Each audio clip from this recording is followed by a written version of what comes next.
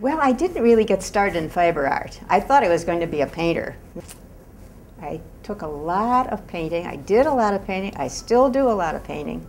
But I do like fiber as an alternative. I do like stained glass. I like all the other arts. But again, my attention span is that of a gnat. So I like to try everything.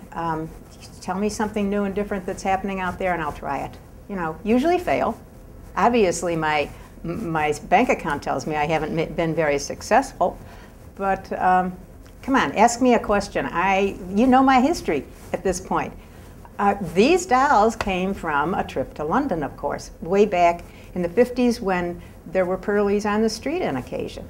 Pearlies are a society in themselves. They're like an English gypsy, and their wealth was in the pearls that decorated their clothing. And they're wonderful to see. People would follow them in the street. So I thought I'd have my own pearlie, and my collection is right there of pearls. Let me see. I thought I was going to be a famous painter at one time. I took very well to oil paints. I went through school many, many, many years. Did a lot of painting, but then I was also sidetracked into the fiber department and did a lot of weaving, a lot of worn out rugs in our house. Have tried lots of other art mediums as well. Stained glass, jewelry making, you name it, I've tried it. My attention span is not very long. I've been compared to a gnat. And my inspirations come from everything. I love color, obviously. If you could see my paintings, you would notice that. What else do I do? I took a lot of years off to raise a family and had an art fair. Community art fair. I took time out for all kinds of, I'm easily interrupted too.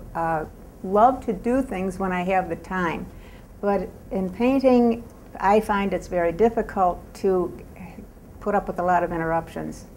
Weaving and fiber work, you know, knitting, sewing, all those things are easily left and I can get back to them. What else do I do? Let me see. Okay, now I want you to tell me about this piece. Oh, the pieces here are probably as old as I am, but closely. They're representations of the English pearlies. You used to see them on the street way back in the 50s in London. They are a form of English gypsies. Their wealth was in their clothing and the pearls they're on. Let me see, what else do they tell? Nothing, it's just that they were interesting, exciting looking people and I was taken by them.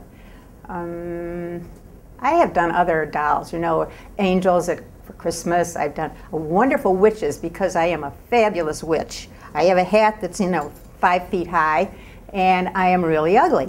And it's fun scaring the kids on the street. You know, even now when they go by, they'll say, well, let's cross the street. A witch lives in that house. I have a son who used to help me. He would put the mask on, you know, the rubber mask.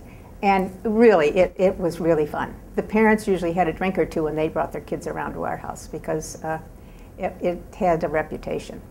Let me see. I also did a lot of, in the Scandinavian countries back then, again, I saw a lot of fabric collaging. And I did a lot of kids in fabric collage. This is when my kids were young. You know, you do what your life tells you to do in your various stages. Then the weaving part of it came into it again, and I did a lot of series of cityscapes in weaving, which were so labor intensive that, again, with my short attention span, I didn't last very long at that. It's way too labor intensive, as I find weaving to be.